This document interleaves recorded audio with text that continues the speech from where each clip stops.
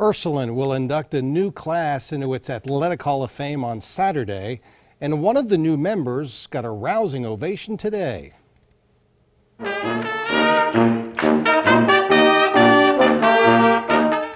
Richard Rezick, class of 1949, will be inducted. Today, a small group of Ursuline band members played the fight song for Rezick at Sunrise Assisted Living Facility.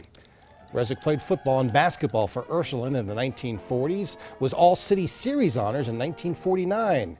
He was even student council president. Rezick returned to Ursuline as a coach. Now he'll be remembered forever in its Athletic Hall of Fame. We are just so appreciative of this honor for Dad. I mean, Ursuline has been wonderful to Dad. Sunrise has been wonderful to Dad for putting this on for him. We're just very appreciative of all of that today. Richard Rezick's education career also included years as the Jackson Milton School Superintendent.